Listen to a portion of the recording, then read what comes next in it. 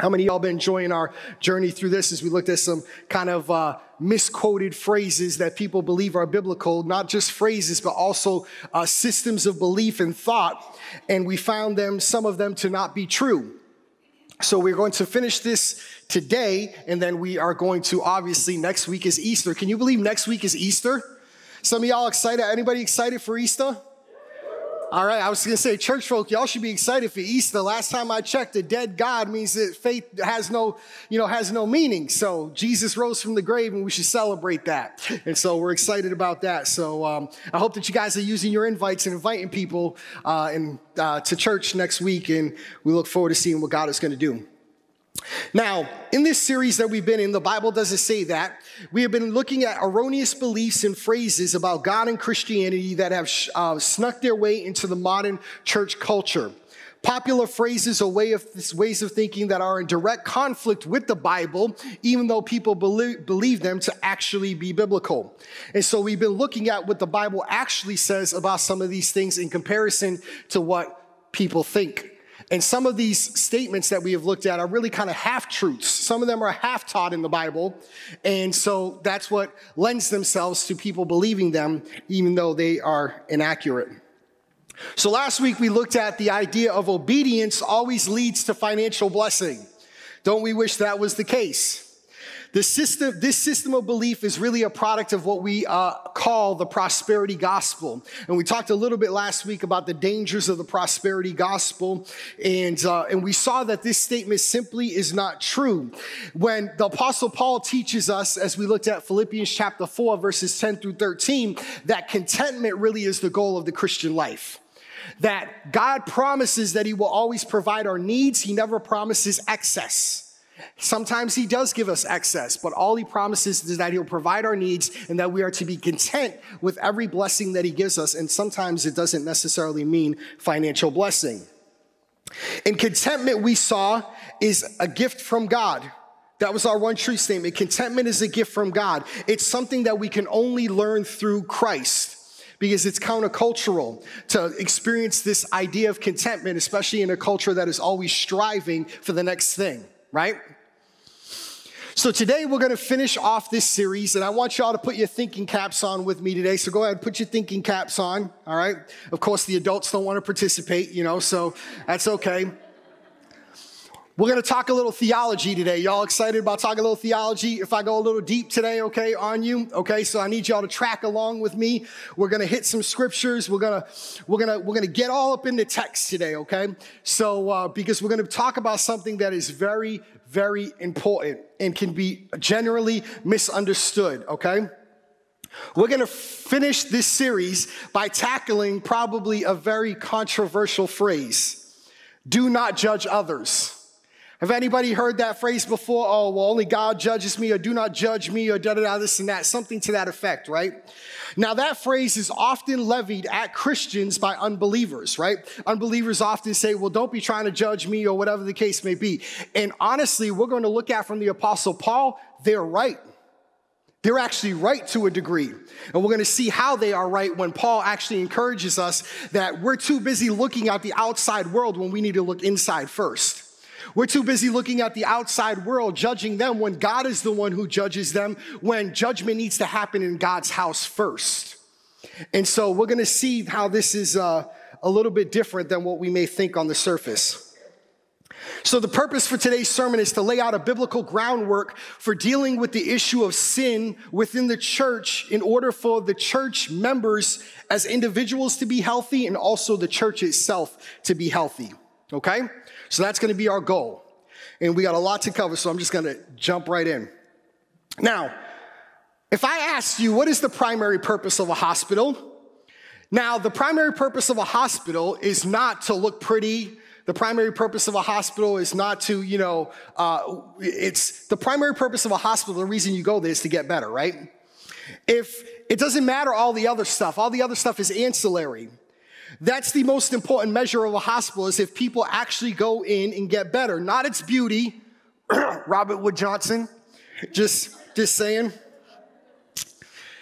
Because some hospitals are not the prettiest places. Now, if you go to Capitol Health, looks like you've been inside a hotel. You know what I mean? Now, the friendliness of staff, even though it's important, it's not the most important thing, or it's sophisticated equipment. The measure of a hospital is its ability to make hurting people feel better. If you don't feel better, then you aren't going to go to that hospital. If you don't get good care at that hospital and didn't come out feeling better, you're going to tell your friends they ain't going to want to go to that hospital either. Now, the measure of the hospital is the ability to make them feel better. If a hospital doesn't do that, then everything else is a waste of time. It doesn't matter how pretty the facility is. The church is God's spiritual hospital.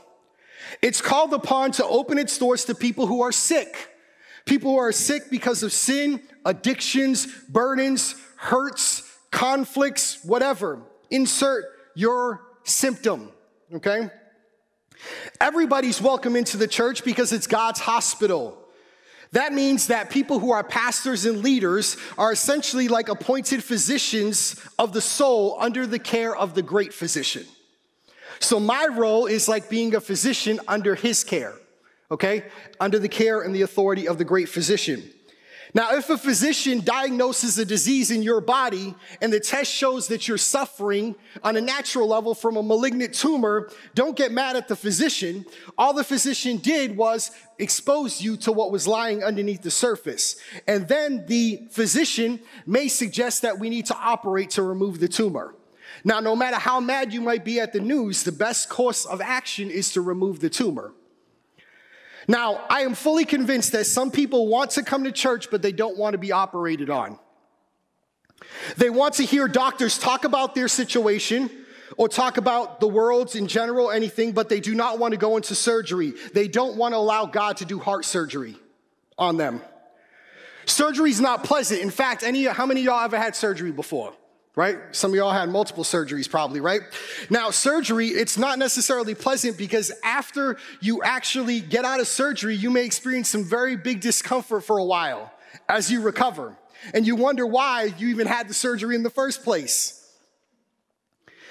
But the purpose of the procedure is not to hurt, but to heal. It eventually brings the healing, even though it may not feel like it in the immediate moment. Now, sin is like a disease. It has to be treated. If it goes untreated, then what happens is that it eventually spreads. Our sin never just affects us, so sin spreads amongst those who are around us. But if we use this hospital illustration, sin needs to be quarantined sometimes. And if it's not quarantined, then it could spread to the whole hospital. And if it spreads to the whole hospital and everybody is sick, then you got a problem. You have an epidemic at that point, right? So here's my one true statement for you today. Accountability is necessary for the spiritual health of individuals and the church as a whole. Accountability is necessary for the spiritual health of individuals and the church as a whole. And we're going to see how that's a little bit different from talking about judgment or the way that people perceive that idea. Okay? We're going to be in two passages this morning. So if you have your physical Bible or you want to follow along in the YouVersion app, you could. We're going to start off in 1 Corinthians 5, but also put your hand on Matthew 18, okay? We're going to go to Matthew 18 second, but we're going to start in 1 Corinthians 5, okay? So what we're going to do is we're going to break down this idea of being able to deal with sin for our own personal health and for the health of the body of Christ, for the local church. We're going to examine it from a medical perspective. So what I'm going to do is I'm going to give you kind of 4 steps to do that. Number 1 is we're going to talk about diagnosing it. Number 2 is we're going to talk about treatment. Number 3 is we're going to talk about the effects of the disease. And then number 4 is we're going to talk about where do we have surgery, okay? So we're going to talk about diagnosis, treatment, effects, and where the surgery is to be performed, okay? So starting in 1 Corinthians chapter 5, starting at verse 1, let's look at the diagnosis, okay? Again, 1 Corinthians chapter 5, starting at verse 1, and it reads, "It is actually reported that there is sexual immorality among you, and of a kind that is not even tolerated among pagans, for a man has his father's wife. Are you arrogant? Ought you not rather to mourn?" Now, this is the Apostle Paul, and if you feel like that there's a bunch of new sin under the sun, just read the book of Corinthians. The book of Corinthians, the church at Corinth was messed up. They had some crazy stuff going on. They had this situation going on. They were taking each other to court. They were just having all kind of chaos in their services. There was all kind of craziness going on in the church in Corinth because these guys got radically saved out of paganism, but paganism hadn't really left them yet, okay? And so there's lots of crazy stuff going on in Corinthians. But before we actually jump into the significance of this text, I want to go ahead and make a disclaimer, if I could say, as to why the Apostle Paul addresses this so strongly. Because we're going to read this thing and say, man, he's really, really strong in what he's saying. But the reason why is because, why is Paul called for discipline in this situation? Number one, it was public knowledge. This was everybody knew what was happening in the church. Number two, it was consistent. It wasn't a one-time thing, but it was an ongoing relationship. Number three, it was unrepentant. It was addressed by the church and initially there was not repentance that took place. So in the eyes of those participating, there was nothing wrong with this behavior, so much so that Paul makes this statement in verse 1, basically saying he's repulsed by the idea that people actually think it's cool. That's what he's saying, that people think it's cool what's going on. Paul's horrified about the news that a man is essentially having an inappropriate relationship with his stepmother. I don't know about you, that may not shock people today. It still should shock us, but I'm saying, but still, it's horrifying to Paul as essentially like the church father of this church. He's morally repulsed by what's going on. He says they should be so ashamed that even people who are pagans, non-Christians, turn their eyes to what is going on. And everybody else is like, yay, yay. And they could care less about what's going on. The word translated immorality in this passage is a generic one, which includes all various subcategories of the word. It's basically an umbrella statement that talks about every kind of unlawful sexual expression. It's an umbrella statement that covers all of it, okay? Now, Paul is really, really disgusted because not only because of what is happening, but because of the attitude of the church. The attitude is as bad or even worse than the sin that actually took place. Their willingness to accept what is going on. And that's why he says, are you arrogant? Are you not rather to mourn about what is going on rather than be cheerful and just accepting of what is going on? Let's take this home. The proper response to sin always in the life of the believer is to be one of mourning and repentance. We should never be comfortable with sin in our own personal lives. Repentance should be an ongoing, consistently occurring thing within your life. Because sin is the reason why your Savior died on a cross.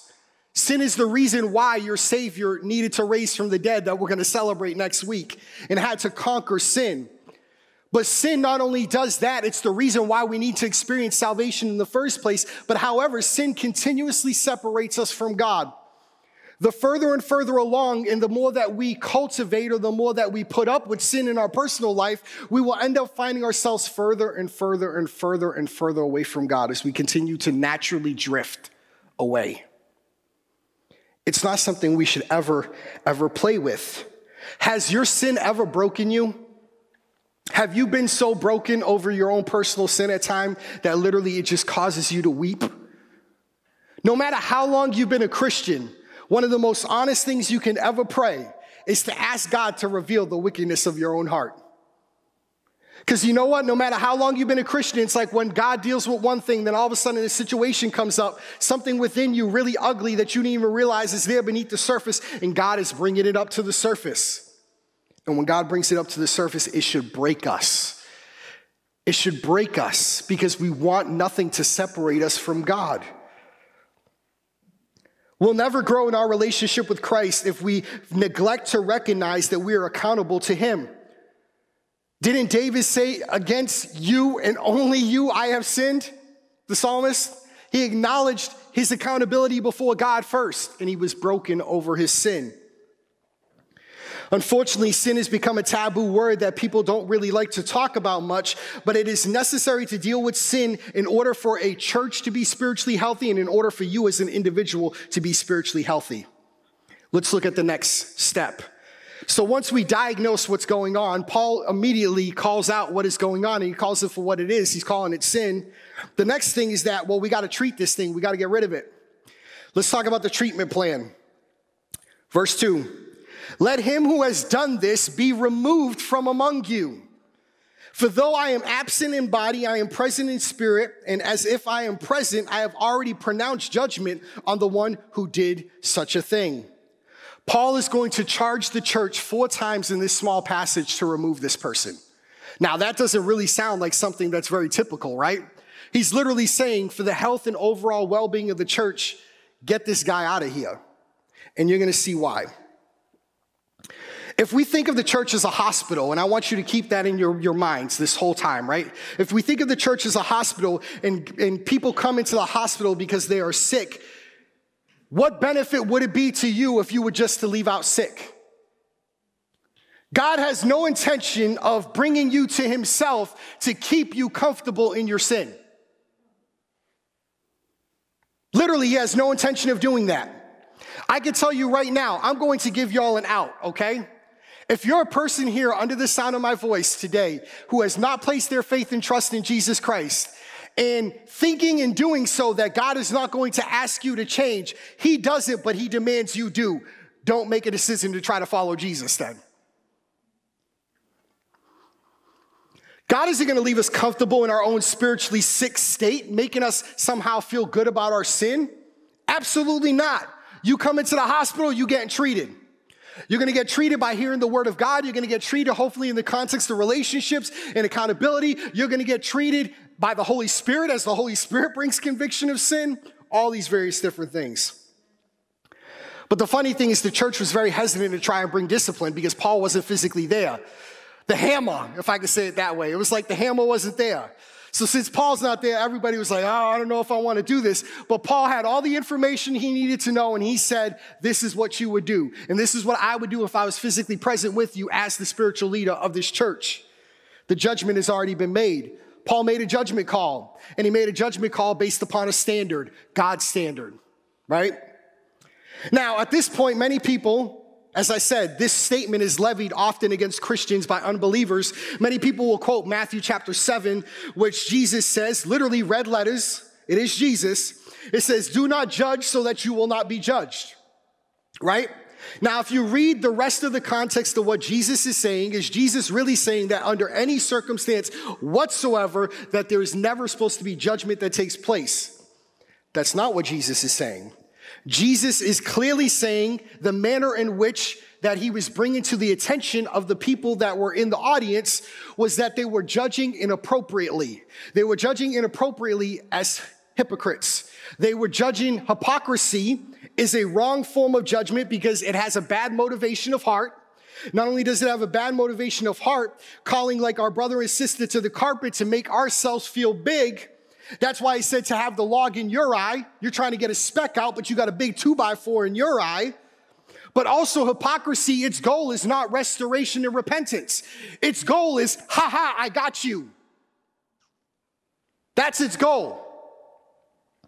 But that's not the goal. That's not the redemptive nature of accountability. That's different. It's not, I got you. Hypocrisy is when we place ourselves in the authority and judge as if somebody who is perfect, when we ought to always first judge ourselves. If you don't hear anything else I say today, hear this.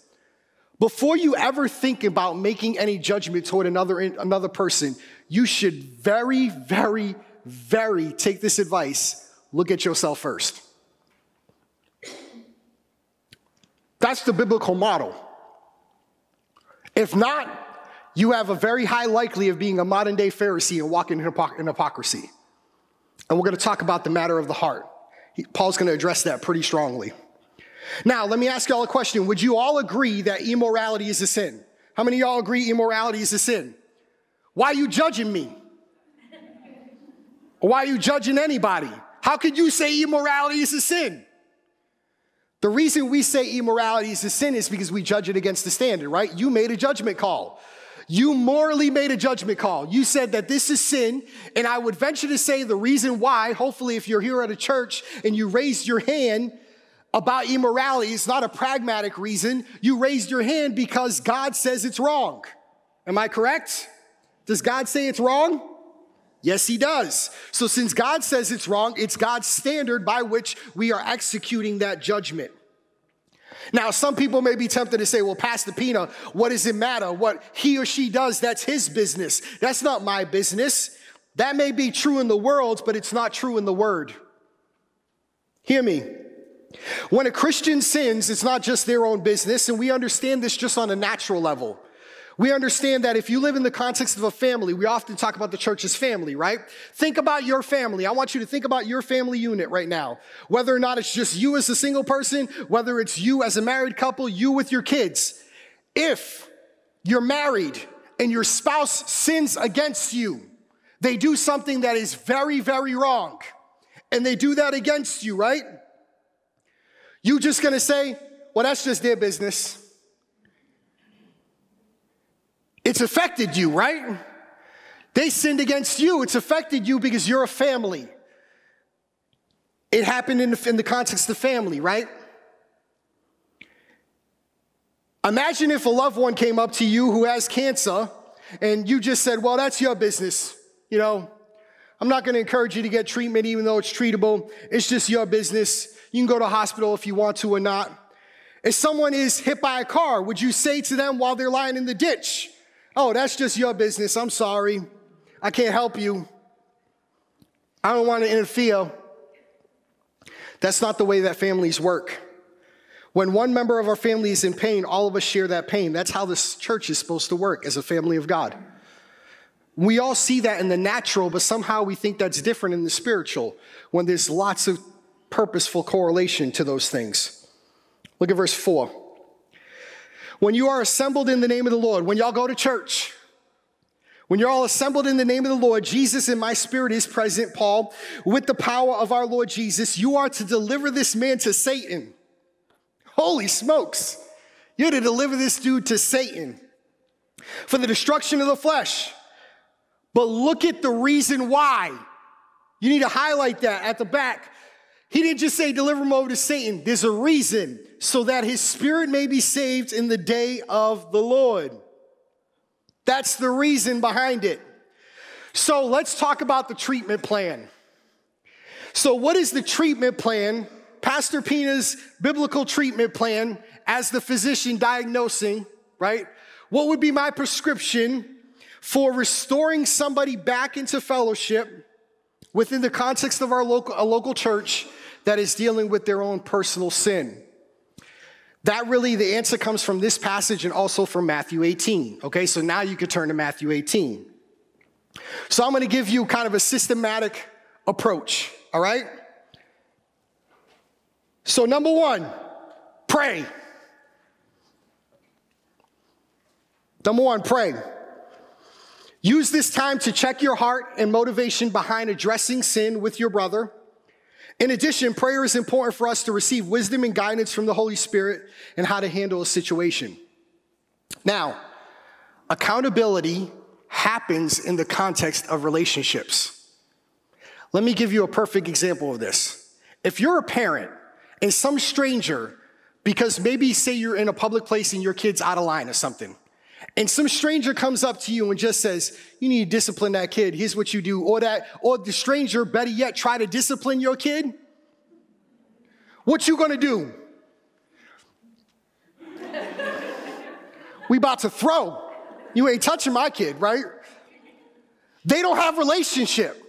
They don't have relational equity to be able to speak into your life, if I use that terminology, right? They don't have relational equity. So just anybody who's anybody can't just go around and say, well, you know, I'm Mr. Holier than thou, and, you know, I know the Bible, and you need to get your life right with Jesus, and you need to do this. If they have no relational equity with you, that's not how it works. Number one, pray, all right? Here's number two. Matthew 18:15. Now, Matthew 18 lays out how do you work this process through if you have conflict specifically with another individual, and the conflict is unrepentant. It's an ongoing thing, okay? And so Jesus literally walks out a process. Couple this together with 1 Corinthians 5, you basically have kind of the two main passages in dealing with interpersonal relationships and sin within the church, okay? Number 2, go to your brother in private. Now, this is perfectly applicable to your family context as well, by the way. Don't go be blasting your stuff out on Facebook. Oh my goodness, I hate when people do that. Don't be airing out conflict, interpersonal conflict on Facebook. You look like a dummy. I'm just gonna tell you, that's not cool, all right? And that's never gonna be productive, all right? Go to your brother in private. Restoration is not about humiliation. We are not to be vultures like preying on fallen Christians. We should, however, be like divine physicians, restoring those members who are out of joint with the body of Christ, as relationally brothers and sisters in Christ, encouraging one another to holiness, to godliness. Matthew 18:15, if your brother sins against you, go and tell him his fault between you and him alone, not with your prayer group under the guise of a prayer request. Nothing like that. Go and tell him his fault between you and him alone. If he listens to you, you have gained your brother. Galatians 6:1, brothers, if anyone is caught up in any transgression, you who are spiritual should restore him in a spirit of what? Gentleness. I love that word. In a spirit of gentleness. Keep watch on yourself, lest you too be tempted. Here's the third thing. Take 2 or 3 witnesses. So step 1 doesn't work. If you go to that person, and this is in the context if they offended you, if there's some type of offense, you go to them and they don't want to hear you. They're like, get away from me, I ain't trying to hear that. Now you take some other people with you as well. If your brother did not receive you that first time, take 2 or 3 witnesses and address the issue again. Take objective witnesses, and the objective is still restoration. That's still the objective, okay? Matthew 18:16, but if he does not listen, take 1 or 2 among others along with you, that every charge may be established by the evidence of 2 or 3 witnesses. The next step is to take it to the church. If your brother or sister still refuses to repent or address the issue, then it becomes an issue that the whole church deals with. And it becomes an issue because then it's affecting the family of God. Now this is not just an interpersonal thing. It is now basically become an issue because we've involved other witnesses. There's still not repentance going on. So we bring it to the whole church. So Paul speaks of this discipline process taking place when you are assembled. Now this step takes on different manifestations depending upon the church, because some will bring the issue before like a church board, and some will bring it like in a church meeting context and bring it before everybody.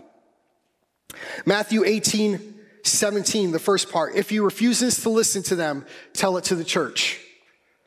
The last step, what we call excommunication.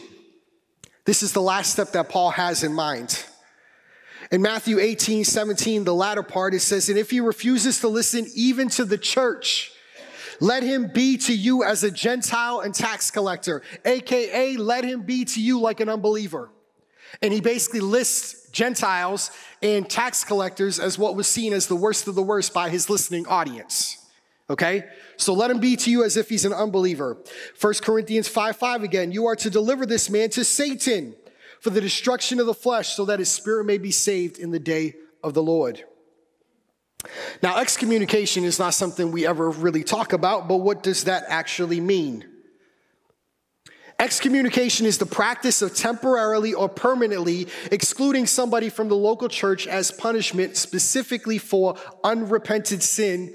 Let me even insert this, that has continuously been addressed.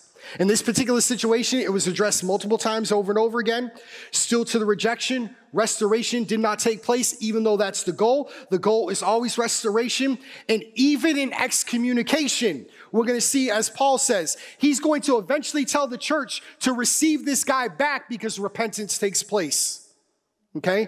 The goal is still restoration. The goal isn't, I got you. You're really bad and you're a continuous sinner and you keep on doing this, this, and that, so I don't want to deal with you and our church is going to throw you out and that's it. That's not what it's about. Excommunication is the final stage of the biblical process. This only happens when discipline fails to result in repentance and reconciliation. The process expels the unrepentant saint. It does not acknowledge them. They're not an unbeliever. This is talking to you, church. These are talking to believers. Paul's not going to say that the person's not a Christian. So to expel an unrepentant saint from the church, from participating in its worship and fellowship with individuals or small groups of believers, believers are no longer to associate with them until they have repented. In doing so, the saving saint not only loses the positive benefits of being part of a church body, but is placed in a very dangerous position of being vulnerable to Satan's attacks. This is very, very scary stuff because the church gives us a sense of protection as well and identity, and Christ is the head of the church. And what God is saying, it's been established by witnesses. This is continued unrepentant behavior. I'm going to allow that person to suffer the consequences for this sin, and I'm going to back you in removing them so it doesn't affect the whole, the protection of the whole. And now I'm releasing my hand of coverage over them so that Satan has his reign on them. That's scary stuff.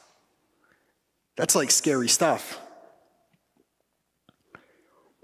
But the goal, as Paul says, is that so his spirit may be saved in the day of the Lord Jesus. The goal is that godly discipline would be redemptive. Parents, imagine what your children would be like if you never executed discipline on them. You have to execute discipline on them, right? Sometimes you know better than they do. No matter how much they think they know better than you do, how much they perceive that they know better than you, right? Sometimes you got to bring discipline. But the discipline is always for the purpose of redemption, right? It's redemptive. You may execute a punishment, but it's hopefully that they would learn the consequences of what took place, that they would do better the next time. And you still receive them, you still love them, right? 2 Corinthians chapter 6 through 8, we're not going to read it, but that's the passage where Paul literally tells the church to receive this guy back because repentance took place. Like the loving father he is, God disciplines in order to bring us back to him, and he uses the church at times to be the instrument of that discipline. Now that we thought about treatment, the question is then, well, then pastor, does that, what sin qualifies for that? Like if I break the speed limit, does that mean that I'm going to be brought before the church? I mean, like if I sneeze in church at an inappropriate time or whatever, does that mean that I'm going to be brought before the church? We say that tongue in cheek, but for some people, this is like, this is where it needs to be clearly defined, okay? You got your thinking caps on with me again now? All right, so now we're going to clearly define this. Let's talk about things that the Bible specifically says need to be addressed in this manner. Number one, divisiveness. The church is a collection of people, but it's never about one person. A person who is self-centered disrupts the unity of the body of the church, and God always is vigilant to protect the unity of his body. Okay? Two different visions equals division. So God is very, very protective over having a spirit of unity and not being divisive when people are divisive. Titus 3:10 and 11. Mark those down for your own reading benefit. Number two is what we talked about in Matthew 18, when there's unresolved conflict between believers, when they can't settle the dispute, when we've walked through the whole process of Matthew 18 and it still becomes unresolved and unacknowledged. So Matthew 18, 15 through 20. Number three, the teaching of false doctrine. If a person is in a position of influence within a church and they are teaching stuff that is absolutely anti-biblical and they continue to spread that false gospel, that has to be addressed. And if it is not addressed, then it could lead to destructive things happening and adversely affect the whole body. And then lastly, a person who professes faith but lives in sin without continuous life of sin without repentance. This is the case of 1 Corinthians 5. Remember, it was addressed, it was consistent, it was unrepentant, everybody knew about it, it was public, it was out for everybody to see, and that person continues to not acknowledge their sin and calling it what it is in that way. But we are to be repentant of our sin in order to be restored to God and others. Look at verse 6. Now that I've laid out the treatment plan for you, we're going to pick up the speed and we're going to talk a little bit about the effect of the disease. What happens if we don't address it? What happens if we don't address it? Verse 6. Your boasting is not good. Do you not know that a little leaven leavens the whole lump? Cleanse out the old leaven that you may be a new lump as you are really unleavened. For Christ, our Passover lamb, has been sacrificed. Paul, as a good preacher, is given an example, and he's given the example that all his listeners would know and understand. Therefore, let us celebrate the festival not with the old leaven, the leaven of malice and evil, but with the unleavened bread of sincerity and truth. Now, if any of y'all are bakers in here, how many bakers we got in the house today? So, yes, Jody Malloy, that's you. So, leaven is like yeast, and anybody who bakes knows that a little goes a long way, and it infects the whole entire thing in which it's part of. All right, it can make the bread rise a whole lot. Now, Paul is using this example of unrepentant sin being like leaven that affects and changes the whole batch of dough. I've already mentioned this before, but here's a very simple principle for you in the Christian life. Your sin never just affects you. Never. Never, ever, ever. Because you don't live on an island to yourself. You don't live in a vacuum. God created you as a relational being. You have relational connections and influences, so your sin never just affects you. We understand this in interpersonal relationships within our families and all those different things. We know how the sin and decisions of people that are made, no matter how much you try to encourage them, have an impact on you. And same thing with us when we make those bad decisions. Sin's like a grenade. It blows up, shrapnel goes everywhere, and it hits everybody within the radius, within the blast zone. So a lot of times we in the blast zone, right? So leavened bread is the idea of what happened in Passover. There was a feast of unleavened bread when all the leaven was removed from the house as a symbolic reminder of the Israelites' quick departure from Egypt. They did not have time for the bread to rise. And Paul is linking that idea to saying malice and evil and all these different things are like leaven. You understood what leaven was in the Old Testament. You understand why this festival takes place. Same thing when it comes to your personal life. If not, it's going to affect the whole. The last thing is if we get diagnosed and we realize we need to have surgery, where are we going to have the procedure at? Verse 9. I wrote to you in my letter, or the greedy swindlers or idolaters, since you would need to go out of the world. Not at all meaning the sexually immoral of the world, or the greedy, or swindlers and idolaters, since you would need to go out of the world. But now I am writing to you not to associate with anyone who bears the name of a brother and he is guilty of sexual immorality, greed, is an idolater, a reviler, a drunkard, a swindler, not even to eat with such a one. Notice the distinction that Paul makes. Paul says, I'm not talking about people who do things that are ungodly, who are not godly people. That's what verse 9 and 10 says. He says, I'm not talking about those people that are out in the world that he specifically says, who are idolaters, swindlers, all these different things. He says, but I am writing to you not to associate with anyone who bears the name of a brother. He's saying, not those people out there, in here. I'm talking about these people. I'm talking about the church folk. I'm not talking about those people. Unfortunately, the reason why, and rightly so, that the unbelieving world has often cast this idea toward Christians is because we are so busy looking at them. The church has been so busy looking at the outside world and saying they should know better. They've been so busy looking at the outside world and saying, well, expecting them to live according to a standard that they are humanly impossible to be able to live by. An unbeliever cannot live as a godly saint. It's against their human nature. Their nature has not been redeemed. They're dead in their trespassing and sin. A sinner is going to sin. That's all they can do. And yet we always fixate on the sinner in this way. We fixate like, okay, well, that's not the way that they were raised. They should know better. It doesn't matter if a person was raised in a Christian household. If that person has not bowed their knee to Jesus, they are unregenerate, unrepentant. They're a sinner.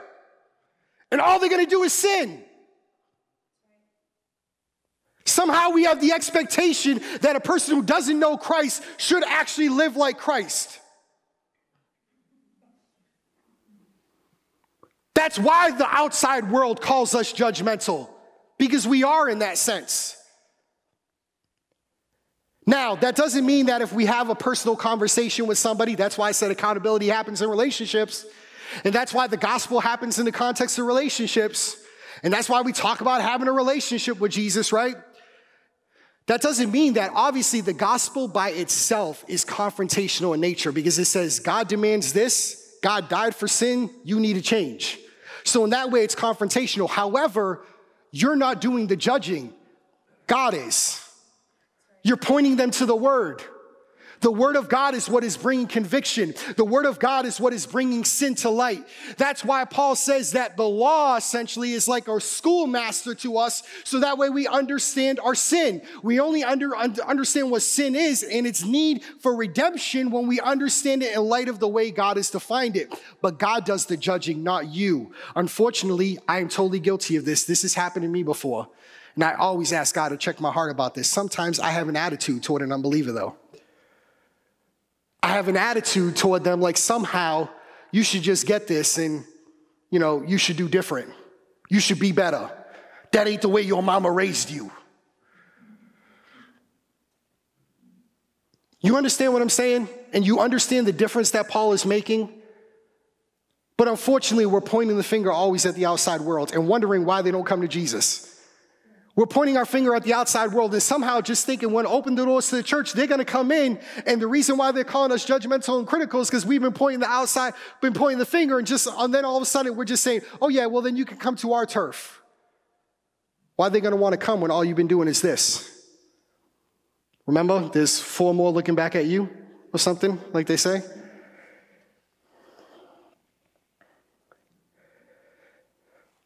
Verse 12 and 13. For what have I to do with judging outsiders? That literally should be your heart.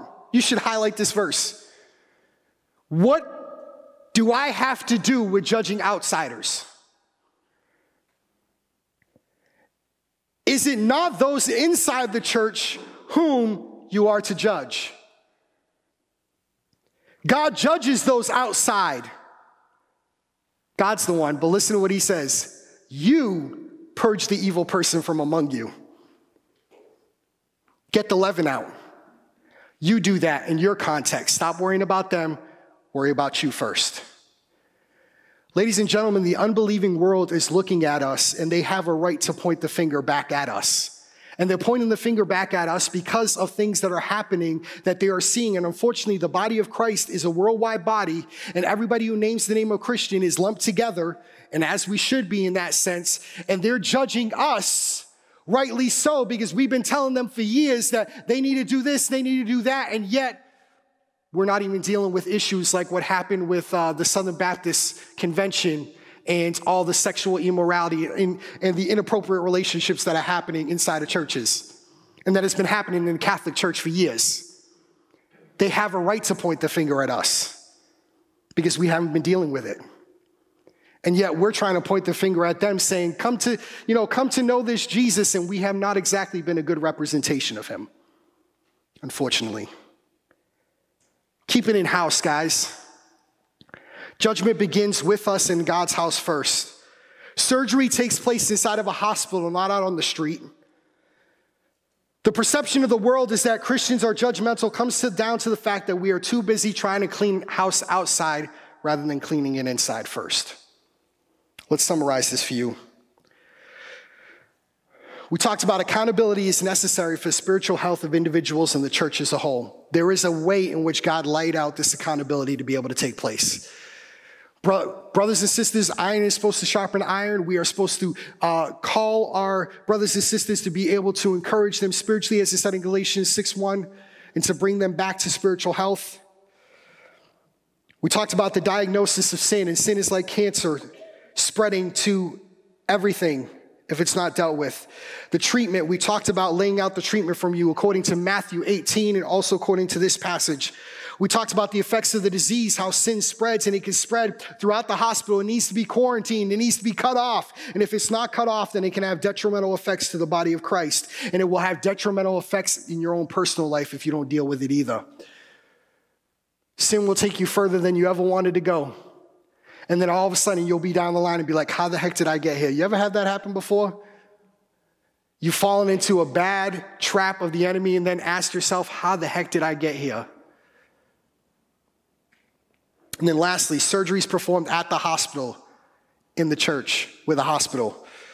It's not on the street.